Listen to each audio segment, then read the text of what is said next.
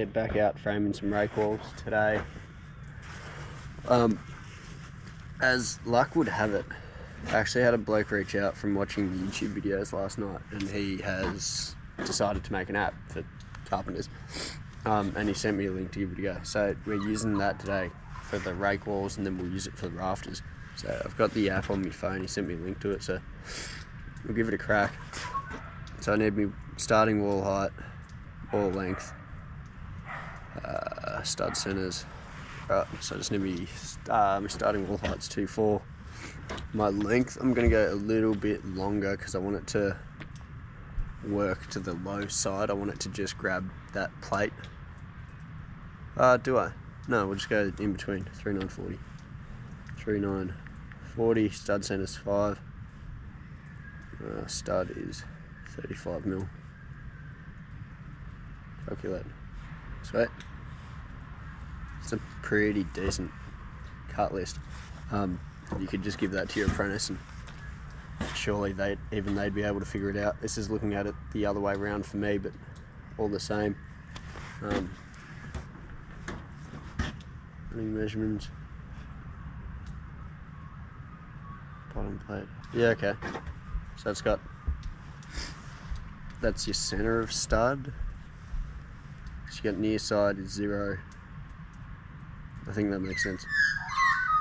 And the far side, so that's end on. I think. Top plate. So it does allow for the top plate. Obviously, being longer, if you line everything up, you're going to end up with a bit more on one side. And then it gives you your stud length, long point and short point, which will just be a 5-degree cut. But that's still, one of my questions was, how do you know what side of the line this measurement's to? So 2, 3, 13. And it does it to the long point, which is how it's drawn, so that's pretty good. We'll get everything cut and laid out on the floor, and then we'll stand it up. Pretty basic. The only part it doesn't do is wall junctions, but I'll just lay everything out on 450s and then just measure in studs for suit. It's going to be the easiest way. So I'm just framing out above that window there. Something worth noting, if this was brick, I would put just 45 blocks down that side on their face. Because it's weatherboard and I actually need a stud on the other side to shoot too, you do need to check them out. So that's where I'll come down the middle of this, come down 45, and that's a 240 lintel. And I'll do that check out in it and shoot it up, and that'll give me something below the lintel to shoot to. If this was brick, you'd only be picking up plaster on the internal, so you wouldn't need to do this.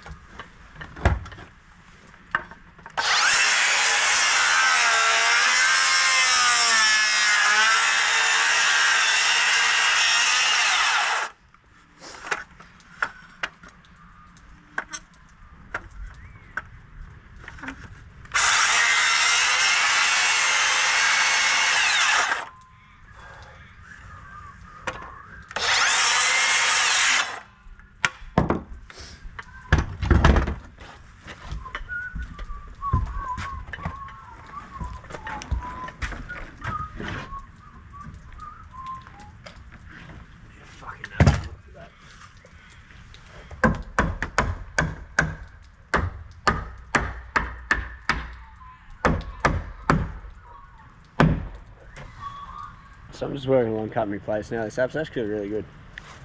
Gives me my top plate, my bottom plate. So I've got my bottom plate cut in between. I'll cut my top plate now with my pitches on the end, and then I'll just work the stud centers on this. This shouldn't take long at all. I'll mark the bottom plate on these, then I'll come back through and just mark the tops. Be pretty sweet. So I'll just work to the near side because that's an on. 450, 1350, 1800. 459, 1350. It gives you a very comprehensive layout. Sorry about the fucking exorbitant rain jacket. It's getting a bit fucking wet. So now using the stud length chart that I got here, I'll just set me miter saw probably to long point.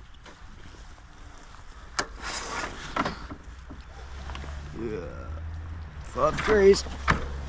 Lock that in, and all I do is just work long pointer studs. I'll just work this list. Piece. It's like fucking 6 studs. I don't have to do any measuring. I can just stand at the drop zone, cut them all, shoot it, and it's as close to shooting a regular wall as you can.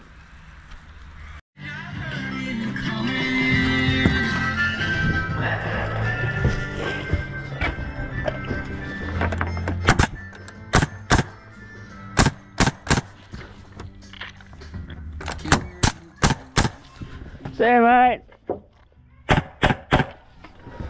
Hey. Yeah, I'll have a look for it.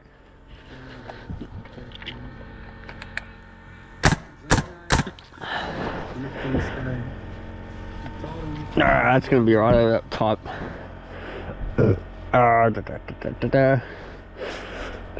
Yeah.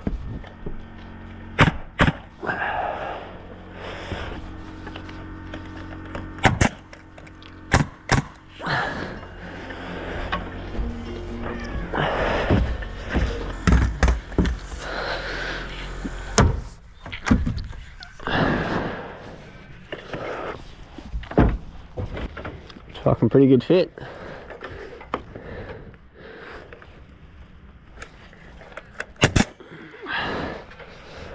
Alright.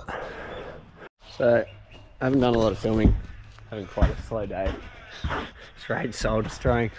But that's walls up. So it was only 5 walls, like obviously the bigger ones. Probably 11 now. Probably got it done in like 6 hours, I guess, which I think will take.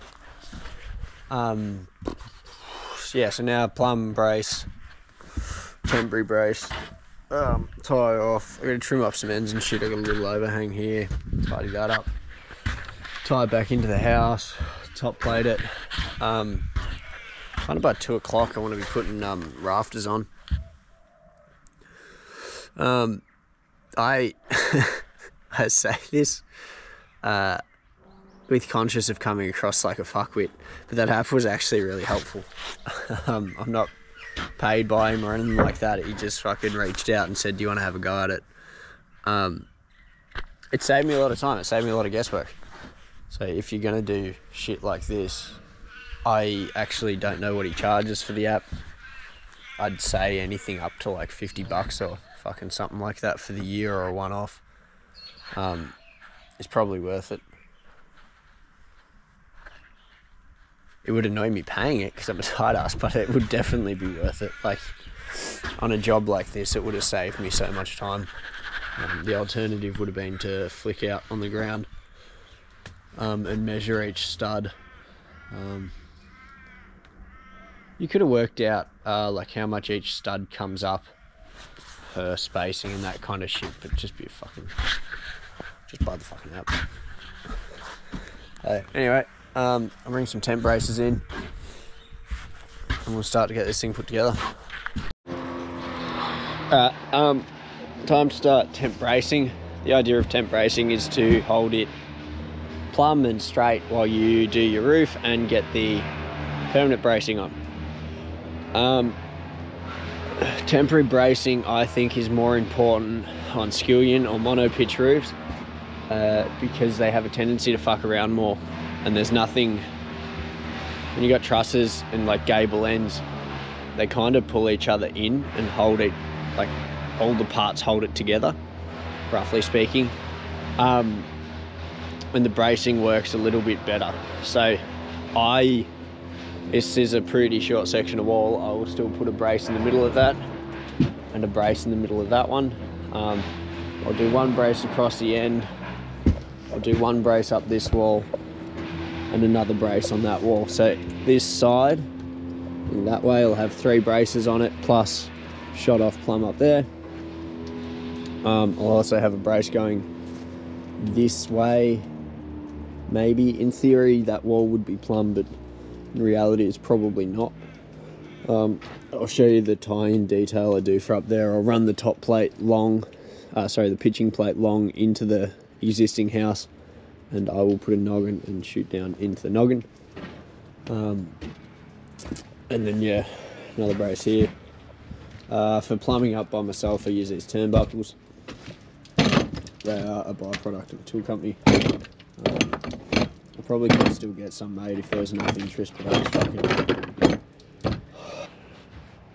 so yeah, we'll plumb it all. I'll probably use my laser for most of this, plumbing it. I'll just set it up in that corner. That'll check me for square as well, because this wall, the bottom of this still isn't shut off. Should be pretty good because it's got that one, which I did have a line flicked. Still got to go to Bowen's and get another last piece of skyline for across there. But yeah, we should be on the rafters of Savo, at least getting them cut. Like, we've got ply brace to do. I think there's 4 sheets of ply brace. And maybe a cross of hoop iron across the end and across here.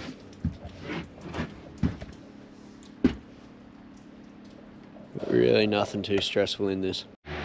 So a handy trick for if you're doing temp bracing and trying to... Ideally you want your temp brace on a 45 angle, and you're often kind of guessing what that 45 angle is. The easiest way I've worked out to do it is the height of the wall plus half the height of the wall. So 2.4 wall plus 1200, because that's half. If you cut those braces at 3.6, that will get you close-ish to half, or sorry, to 45, which is obviously the ideal angle. So I'm not doing what I just suggested because I don't have the timber for it.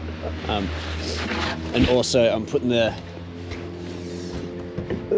I might have to for that side. Let's just brace it this way. By the time I put the turnbuckle, so shoot it to the top plate, and by the time I put a turnbuckle on down there, it should work out okay.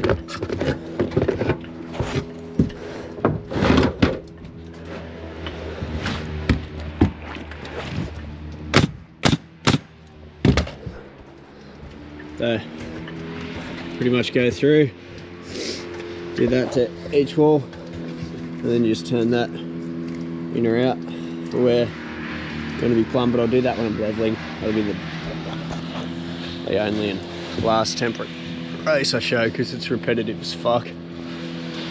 But that's the gist of it. These just go. So for plumbing, I was going to do the fucking Milwaukee line laser, but I was just fucking having a shit of a time finding the line, and I don't know where my receiver's gone. So we're just going to run the layout station, hoping that picks up. We should get that.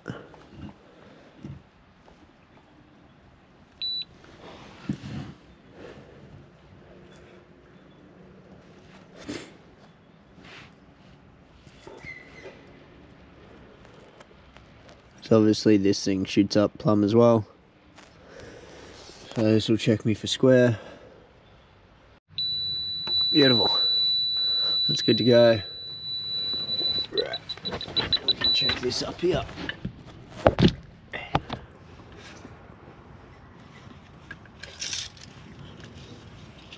Hold that on 100. That one's coming a little bit.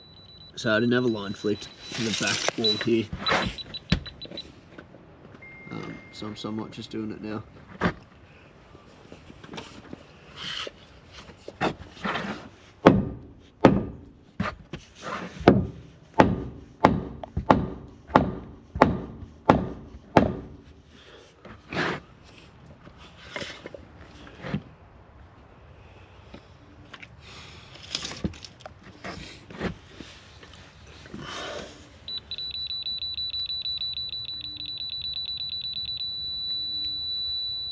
Still got to come in quite a bit.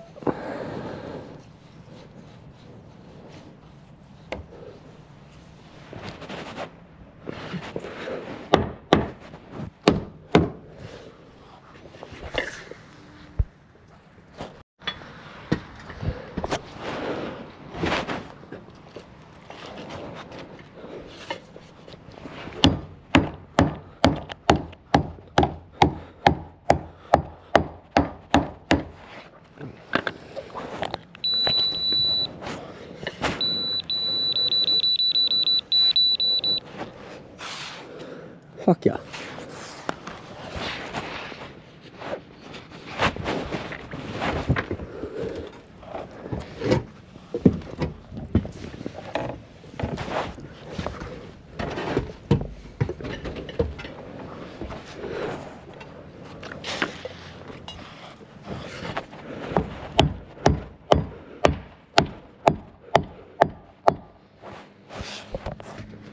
That's us all braced.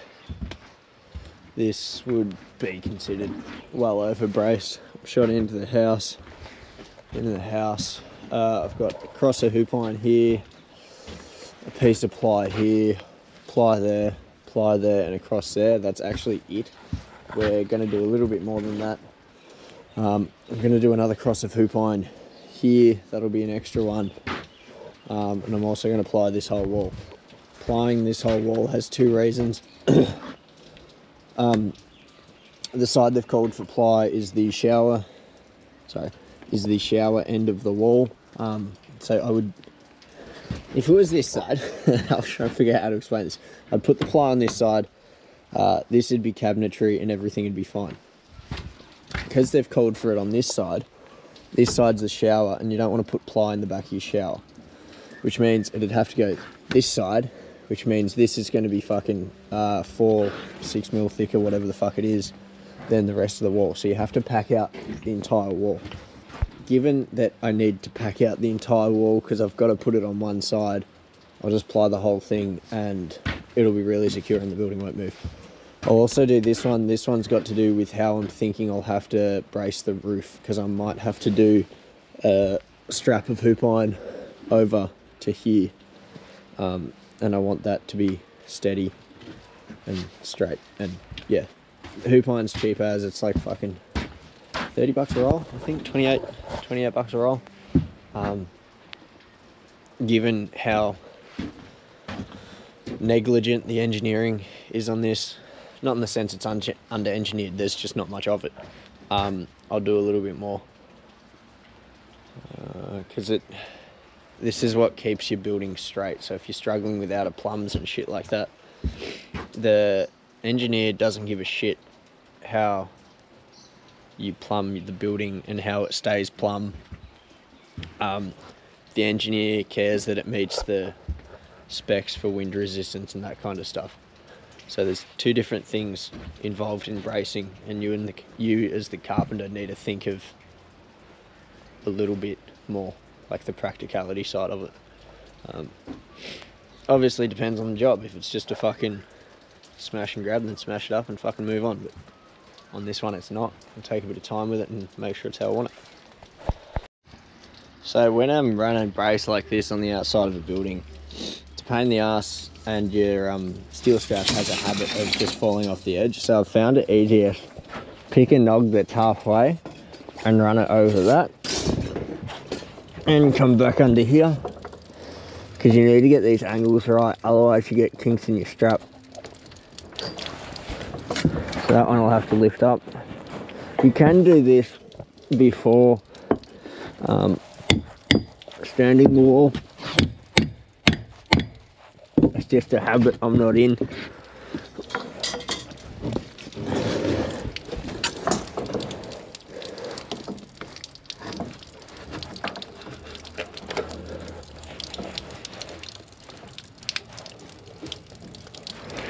And then you just bend that up. I'll move this string line though. That string line was there just to check my plates for straight on the long wall. Ah, oh, fuck. The string line's about to get cut.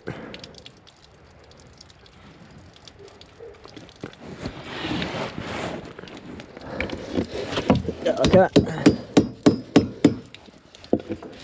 I'll fold that side up too, just to keep inspector happy. 2 nails in that, 4 in that, and you're good as gold.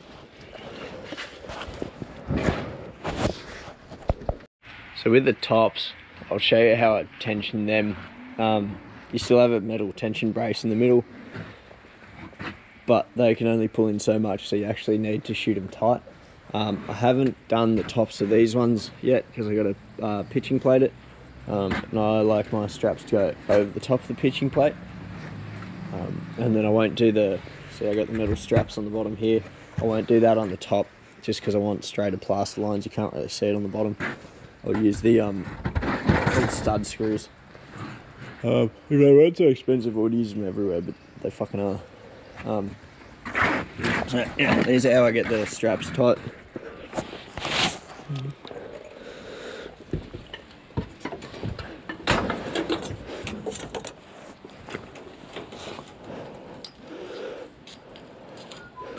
Go up on an angle, don't go a stupid angle because you'll never get it. Go halfway in, bend it up.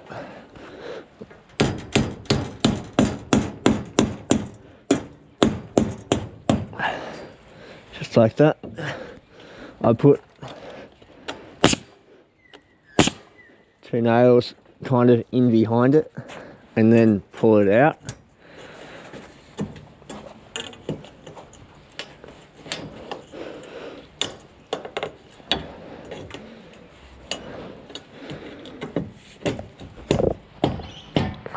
And then just tap it back down. If you nailed in front of it before you pull the nail out, it's clearly a pain in the ass to get back out.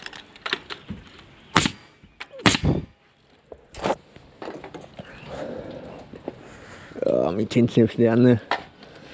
So you pretty much cut it off halfway across the plate. Just whack a couple on the top.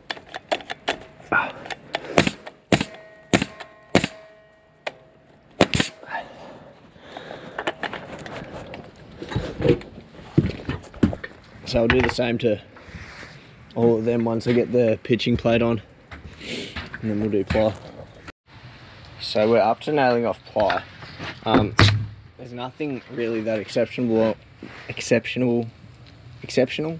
about nailing off ply, other than just make sure your nailing patterns are right. So 50mm on the outsides, I think it's 100 on the middle, and depending on the brace they might call you for you to shoot noggins. On this occasion they haven't. I did just swap guns from the max gun back to the boss stitch because the maxes were overdriving. So the trick with ply is to get your nails just onto the surface. You're better off whacking them flush than you are over penetrating. Your inspector may make you come back through and nail it all again.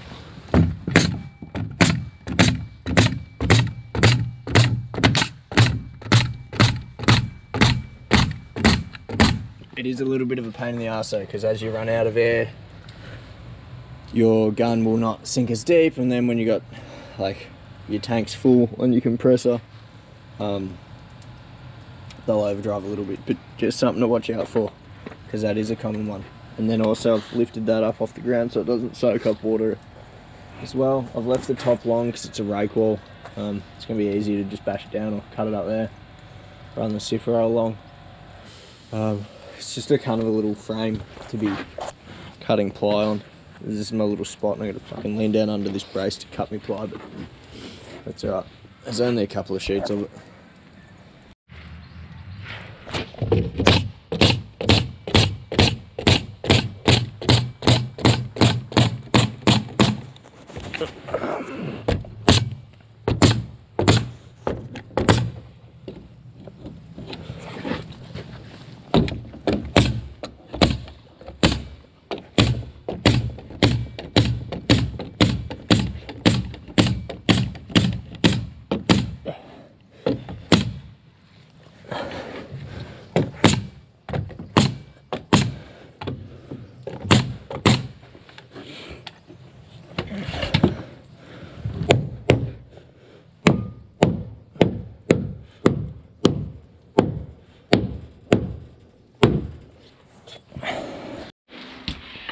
Alright, that is braced and plumbed and fucking tied off. So pliers up, nailed, tops trimmed.